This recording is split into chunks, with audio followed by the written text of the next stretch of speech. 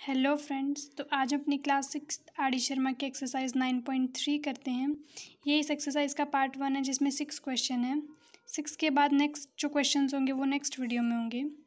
तो इसमें first question देखो क्या कहता है, which of the following statements are true. हमें ये चेक करना है कि स्टेटमेंट्स ट्रू हैं या नहीं। कैसे चेक करेंगे, हम सबसे पहले तो इनको ऐसे लिख लेंगे 16/24, 20/30। अगर इनकी सिंपलेस्ट फॉर्म इक्वल आ गई तो ये ट्रू है, इक्वल नहीं आती है तो ट्रू नहीं है। 0 से 0 कैंसिल किया, ये तो कट नहीं सकता 2/3। अब देखना है 16 और 24 किस टेबल में आ रहे हैं, तो हमें पता है ये 8 की टेबल में आ रहे हैं। 8 2 = 16, 8 3 = 24। तो देखो इधर भी 2/3, इधर भी 2/3, तो क्या ये इक्वल है, तो ये इक्वल है, तो यहाँ क्या आ जाएगा, ट्रू। ठीक है, इसी तरह से सेकंड है, हम इसको भी चेक कर लेंगे। 21/6, 35/10। अब देखो 21 और 6 किसी की टेबल में आ रहे हैं, तो ये हमें 3 की टेबल में आ रहे हैं। देखो 3 2 = 6, 3 7 = 21। अब 10 और 35 क्या ये किसी की टेबल में आ रहे हैं, तो जिसके पीछे 0 और 5 होते हैं वो 5 की टेबल में तो आते ही हैं, तो कैंसिल करेंगे। 5 2 = 10, 5 7 = 35। तो यहाँ भी 7/2 आ रहा है और यहाँ भी 7/2, तो ये दोनों क्या है, इक्वल। तो ये भी क्या हो गया हमारे पास, ट्रू। इसी तरह तीसरा चेक किया हमने, 12/18, 28/12। 2 से कैंसिल किया, 2 6 = 12, 2 9 = 18। 3 से किया, 3 2 = 6, 3 3 = 9। इधर आ गया 2/3, ये जो है वो 4 की टेबल में आ रहा है। 4 3 = 12, 4 7 = 28। इधर 7/3, इधर 2/3, तो ये इक्वल नहीं है, तो ये क्या हो गया हमारे पास, फॉल्स। ऐसे ही हम ये देखेंगे, 51/58, 85/102। अब 51 और 58 ये तो किसी एक टेबल में आ नहीं रहे हैं। ये चेक किया, 17 में आ रहा है। 17 5 = 85, 17 6 = 1/2। अब ये 51/58 हो गया, ये 5/6, तो ये क्या इक्वल है, नहीं है ये इक्वल, तो ये भी क्या हो गया हमारे पास, फॉल्स। इसी तरह से लास्ट वाला देखा, सॉरी फिफ्थ वाला, ये देखो 40 / 200, इधर 5 / 25। अब ये तो एक टेबल में आ रहा है, 5 1 = 5, 5 5 = 25। अब ये 0 से 0 कैंसिल करिए, ये 4/20 बचा, 4 1 = 4, 4 5 = 20। यहाँ भी 1/5, यहाँ भी 1/5, तो ये इक्वल हो गए, तो ये क्या हो गया हमारे पास, ट्रू। इसी तरह 6 पार्ट देखा हमने, 99/45, 44/20। ये 5 की टेबल से कैंसिल हो रहा है, तो हम 9 की टेबल से भी हो रहा है। 9 5 = 45, 9 1 = 9, 9 1 = 9, 11/5। इधर देखा ये हमने, 4 1 = 4, 4 1 = 4, 4 5 = 20। यहाँ भी 11/5, यहाँ भी 11/5, तो ये भी क्या हो गया, इक्वल। ये भी क्या हो गया हमारे पास, ट्रू। ये था हमारा फर्स्ट क्वेश्चन। अब सेकंड देखो, which of the following statement are in proportion. हमें चेक करना है कि प्रपोर्शन में है या नहीं है। हम क्या करेंगे, इन दो का रेशो लेंगे और इन दो का, अगर ये दोनों रेशो में इक्वल आते हैं तो ये प्रपोर्शन में है, अदरवाइज नहीं है। तो हम कैसे लिखेंगे इसको, 8/16 क्या होता है हमारे पास, 8 1 = 8, 8 2 = 16, ये तो 1/2 बन गया। इसी तरह से 6 और 12 चेक करा हमने, 6 1 = 6, 6 2 = 12, ये भी 1/2 बन गया, ये भी 1/2, ये भी 1/2। इसका मतलब क्या है कि ये हमारे पास क्या है, प्रपोर्शन में। तो 8/16 प्रपोर्शन का ये साइन होता है, 4 डॉट इस तरह से, और 6/12 हम लिखेंगे, yes they are in proportion. ठीक है, इसी तरह से हमने चेक किया, 6/2, 2 1 = 2, 2 3 = 6, ये बना हमारे पास 3/1। 4/3 चेक किया, ये तो कुछ कैंसिल हो ही नहीं रहा, तो क्या दोनों इक्वल लग रहे हैं, नहीं, तो हम क्या लिखेंगे, no. 6 2 4 3 are not in proportion. ठीक है, जो प्रोपोर्शन में होगा हमारे पास उसको तो हम ऐसे लिख देंगे, जो नहीं है उसको ऐसे ही रहने देंगे। ये चेक किया हमने आगे, 150 250, 0 से 0 कैंसिल। अभी देखो 5 3 = 15, 5 5 = 25, ये आ गया हमारे पास 3/5। और 200/300 चेक किया, 0 से 0 कैंसिल करी, ये आ गया भाई 2/3। यहाँ 3/5, यहाँ 2/3, तो ये इक्वल तो नहीं हुए, ये इक्वल नहीं हुए ना, तो हम क्या लिखेंगे, no they are not in proportion. ठीक है, ये था हमारा सेकंड क्वेश्चन। अब थर्ड देखो, find x in the following proportion, हमें एक्स की वैल्यू निकालनी है। जहाँ एक्स है वहाँ हम बॉक्स रख लेंगे, ये बिल्कुल पिछले क्वेश्चन की तरह है, और यहाँ हम ये रख लेंगे। ठीक है, अब क्या करेंगे, 11 1 ज़ा 11, 11 5 ज़ा 55। हमें क्या करना है, या तो हम क्रॉस मल्टीप्लाई करके सॉल्व करें तब भी हमारे पास आंसर आ जाएगा, या हम क्या करें कि देखो इधर 1 की किससे मल्टीप्लाई करें कि 6 आ जाए, 6 से। तो 5 की भी सेम अक्षर से ही मल्टीप्लाई होगी, तो 1 6 जा तो 6 है, 5 6 जा कितना हो गया 30, यानी यहाँ पर हमारे पास एक्स की वैल्यू कितनी आ गई 30। ठीक है, इसी तरह से सेकंड वाला, थर्ड वाला और फोर्थ वाला है। इजी करने के लिए हम एक्स की जगह बॉक्स रख लेते हैं। अब देखो 3 1 ज़ा 3, 3 9 ज़ा 27। तो अब यहाँ देखो हमें जिसकी साइड में नंबर दिया होता है ना, हमें उससे मल्टीप्लाई स्टार्ट करनी है कि 9 की किससे मल्टीप्लाई करें कि 18 आ जाए, तो 2 से करेंगे। यहाँ 2 से की है तो नीचे भी 2 से करेंगे, जिस नंबर से यहाँ मल्टीप्लाई हो जाएगी ना उसी नंबर से यहाँ मल्टीप्लाई करनी है। अब 1 2 ज़ा 2, तो हमारा बॉक्स में क्या आंसर आ रहा है 2। 7 1 ज़ा 7, 7 2 ज़ा 14। अब 1 की किससे मल्टीप्लाई करें कि 15 आ जाए, तो 15 से ही करनी पड़ेगी। अब यहाँ 15 से हुई है तो यहाँ भी 15 से ही होएगी, तो 15 2 ज़ा 30। ठीक है, तो यहाँ पर बॉक्स की वैल्यू क्या आ गई हमारे पास 30। ठीक है, ये चेक करा ऐसे ही। 2 8 ज़ा 16, 2 9 ज़ा 18।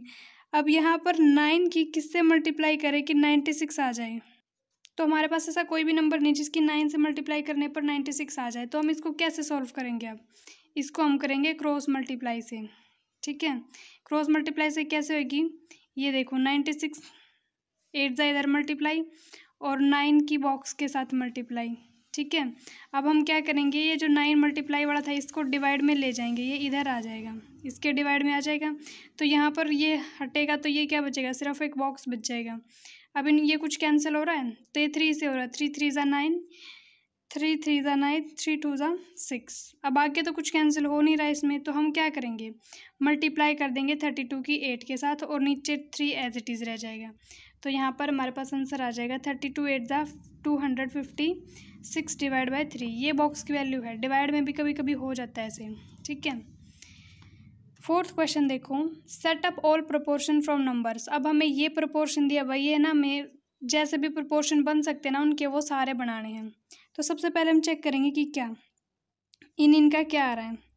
तो 9 डिवाइड बाई 150 क्या बन रहा है हमारे पास, 3 3 ज़ा 9, 3 5 ज़ा 50 और 0 ऐसे 3 बाई 15 बन रहा है। अब 105 चेक किया हमने इसी तरह से 1750 से, ये किया हमने 5 से, 5 2 ज़ा 10, 5 1 ज़ा 5। यहाँ चेक किया हमने 5 3 ज़ा 15, 5 5 ज़ा 25 और 0। ये किसी टेबल में आ रहे हैं, 7 की टेबल में आ रहे हैं। 7 3 ज़ा 21, 7 5 ज़ा 50, ये भी क्या आ रहा है 3 बाई 50, यानी ये भी 3 बाई 50, ये भी 3 बाई 50। इसका मतलब क्या है कि हमारे पास एक प्रोपोर्शन तो क्या बन गया 9:150 प्रोपोर्शन 105:1750। ठीक है, एक तो हमारे पास ये रेशो बन गया। अब हम क्या चेक करते हैं, हम इनको पलट के देखते हैं, इसकी इसके साथ करते हैं और इसकी इसके साथ, तब क्या आता है आंसर। तो 9 डिवाइड बाई 105। अब ये चेक किया हमने 3 से, 3 3 ज़ा 9, 3 3 ज़ा 9, 3 5 ज़ा 15, 3 बाई 35 आ रहा है। यहाँ पर 150 और 1750 देखो, 0 से 0 कैंसिल, 5 3 ज़ा 15, 5 3 ज़ा 15, 5 5 ज़ा 25। अब देखो यहाँ भी 35 आ रहा है और यहाँ भी 35 आ रहा है, यानी कि इनका भी प्रोपोर्शन बन सकता है।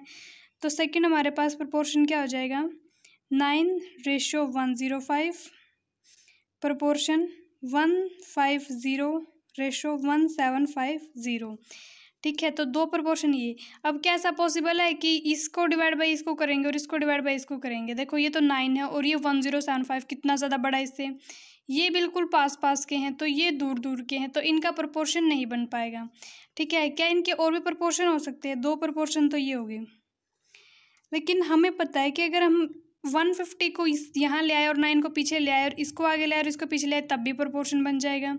ठीक है, तो हमारा थर्ड प्रोपोर्शन क्या हो जाएगा, इसी को चेंज करके 150:9 प्रोपोर्शन 1750/105, ठीक है। इनको डिवाइड करेंगे तो क्या आ जाएगा, 50/3 आएगा, 50/3 आएगा, तो प्रोपोर्शन हो नहीं गया, ऐसे भी पॉसिबल है ना, क्योंकि इसने बोला कि कैसे भी आगे पीछे करो, तो हमने आगे पीछे फिर से कर दिए। और चौथे तरीके से कैसे बन सकता है, जब ये चेंज हो सकता है तो ये भी चेंज हो सकता है, तो हम इसको भी लिख सकते हैं 105/9 प्रोपोर्शन 1750/150, ठीक है। तो ये 4 तरीके से 1, 2 एंड 3 एंड 4, ये 4 तरीके से हमने क्या किया, इसके प्रोपोर्शन को चेंज किया। अब 5th क्वेश्चन देखो, find the other 3 proportion involving terms of each of the following. हमें इनकी 3 प्रोपोर्शन बनानी है इस तरह से कि ये जो है उनको चेंज करके हम कर सकते हैं। सबसे पहले तो ये प्रोपोर्शन दी हुई है हमें, ठीक है। हम इसकी अगर हम इसको देखें सिंपलेस्ट फॉर्म में लिखें तो ये ऐसे लिखी जा सकती है, 45/30 = 24/16, 8 2 = 16, 8 3 = 25, 15 2 = 30, 15 3 = 45, 3/2 3/2, यानी कि ये प्रोपोर्शन में दी हुई है ना। इसने क्या बोला है कि 3 प्रोपोर्शन और बनाओ इसी से, जिसके अंदर यही सारी टर्म होनी चाहिए, ठीक है। ईच ऑफ द फॉलोइंग का मतलब है जो टर्म दी ना यही होनी चाहिए। तो एक तो ये बनी हुई है, तो हम 3 टर्म बनाएंगे। फर्स्ट टर्म क्या बनाएंगे, इसको ही आगे पीछे कर सकते हैं, तो ये हो गया 30/45 प्रोपोर्शन 16/24, ठीक है। हमारे पास एक तो ये बन गई है। अब दूसरा हम क्या कर सकते हैं, जैसे हमने पिछले वाले यहाँ वाले क्वेश्चन में किया था ना, इसको इसके साथ करके फिर इसके साथ और इसके साथ चेक किया, हम भी क्या करेंगे 45 की इसके साथ और 30 की इसके साथ चेक करेंगे क्या प्रोपोर्शन बन रहा है या नहीं। तो ये देखो 45 / 24 और 30 / 16, ठीक है, 45 30। तो हमने चेक किया ये 3 से कट रहा है, तो 3 8 = 24, 3 1 = 3, 3 5 = 15, 15/8 आ रहा है। और यहाँ देखा 2 8 = 16, 2 5 1 = 2, 2 5 = 10। ये देखो 15/8 यहाँ भी बन रहा है, ये 15/8 और यहाँ भी बन रहा है, यानी कि ये दोनों भी चल सकते हैं प्रोपोर्शन। तो हमारे पास सेकंड प्रोपोर्शन क्या हो जाएगा, 45/24 प्रोपोर्शन 30/16। अब ये मिल गया तो तीसरा मिलना तो और इजी है। तीसरे में क्या करेंगे, इसका रिवर्स कर देंगे, यानी 24/45 इनकी प्लेस आगे पीछे कर देंगे, और इसी तरह से इसको आगे लाएंगे 16/30, ठीक है। ऐसे ही ये है बिल्कुल। तो ये सेकंड वाला इस तरह से था, पहले हमने ये चेक किया कि सेम आ रहा है नहीं, तो हमने देखा यहाँ भी 2/3 यहाँ भी 2/3 बन रहा है, तो यानी ये प्रोपोर्शन में है, तो इसको हम रिवर्स करके लिख सकते हैं। फिर हमने इनको ऐसे ही चेक किया, 12 का 14 के साथ, 18 का 21 के साथ, ये भी 6/7 आए, यानी कि ये भी हमारे पास क्या इक्वल आ रहे हैं।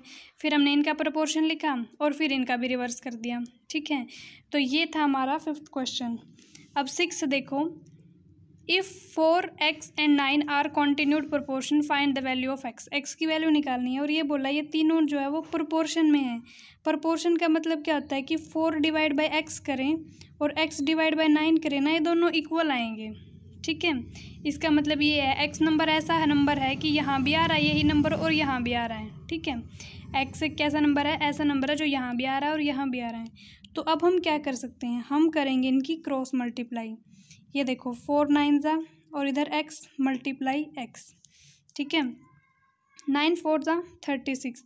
यहाँ देखो जिसकी पावर कुछ नहीं होती ना उसकी पावर 1 होती है, और हमने पीछे पढ़ा है ना अपने चैप्टर्स में कि अगर 2 जगह पर पावर ये सेम है, बेस सेम है, पावर हो जाती है ऐड, 1 और 1 2, यानी x² की वैल्यू क्या होगी 36। तो x² की वैल्यू अगर 36 को हम क्या ऐसे लिख सकते हैं, 6 × 6 = x²। 6 6 × 36 होता है ना, तो ये क्या हो गया 6 की पावर 2, x की पावर 2 होगी ना। तो अगर ये भी अगर 2x है और 2 6 है, तो इसका मतलब अगर 6 जो है वो क्या हो जाएगा, एक 6 के इक्वल, यानी हमारे पास x की वैल्यू क्या आ गई 6। यानी यहाँ पर एक ऐसा नंबर है 6 नंबर ऐसा है कि अगर उसको यहाँ पर रख दे तो ये दोनों प्रोपोर्शन में हो जाते हैं, ठीक है। रख के देखें तो देखो 4/6 रखा, 6/9, 2 2 = 4, 2 3 = 6, 3 2 = 6, 3 3 = 9 आ रहा है ना। यहाँ भी 2/3 यहाँ भी 2/3, इसका मतलब ये प्रोपोर्शन में, तो इसका आंसर क्या आ गया हमारे पास x 6, ठीक है। तो ये था पार्ट 1। पार्ट 2 जो है उसमें हम नेक्स्ट क्वेश्चंस करेंगे, तब तक के लिए आप इनकी अच्छे से प्रैक्टिस कीजिए। धन्यवाद।